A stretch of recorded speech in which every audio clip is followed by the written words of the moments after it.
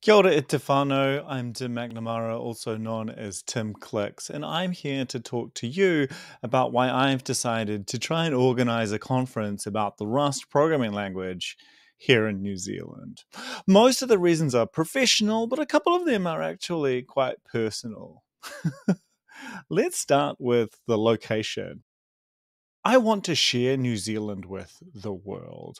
It's a special place, and most people say that they want to come here, and sometimes they actually need an excuse to experience it. Hopefully, Rust Forge will be a way for you to kind of clear something off your bucket list. Now, let's talk about creating a tech event that is excellent. One of the things that I notice about many conferences is that they sort of feel flat. And here's my best guess as to why that is. Conferences and other events are expensive to run. They're risky, and organizers and sponsors want to reduce their risk. So to reduce risk, they fill the slots up with advertising and shallow talks delivered by salespeople, or potentially even worse, they use the premier keynote slots as space for sponsors to talk about topics that are barely relevant to the audience. The whole experience feels very, just sort of lacks a genuineness that I find really unsatisfying, and it kind of sucks a lot of the energy away.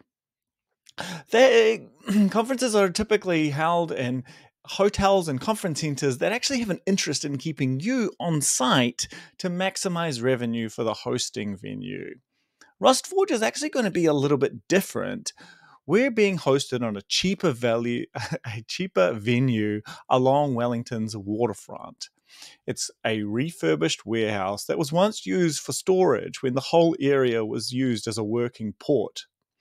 Since the 1970s or so, the commercial port has kind of moved a few kilometers away, leaving this wonderful civic space that you're actually very welcome to come and enjoy. So please do. The conference venue is within walking distance of Wellington's major hotels, restaurants, shops, art galleries, museums, and sort of many of the other tourist attractions that you might associate with the city, like its cable car up to its botanic gardens.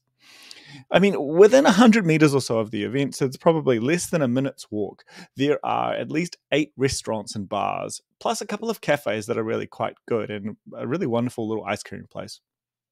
The building itself hosts a rock climbing wall, a kayak rental business, and on the same wharf, there's an e-bike rental company and a helipad that has a business that offers scenic flights.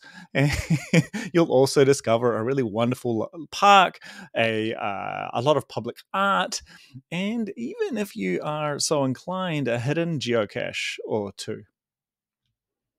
Rust Forge will optimize for you, the participant.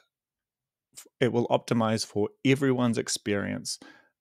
And that's the reason why I really want to bring this event to life.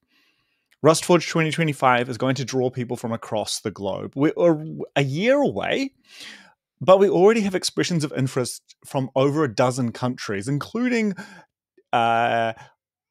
people saying that they want to speak who come from some of the world's major tech companies. This is going to be a major event, something that hasn't really happened in Australia or New Zealand in a long time. There's a lot more to talk about, and I'll leave some of that to future videos. But if you're a Rust developer or you're kind of curious about this language, I do encourage you to consider attending. It's going to be a great opportunity to learn about Rust and meet other Rust developers. There's a sign-up sheet on the website that you're welcome to add your email address to. Otherwise, please follow this account for more information.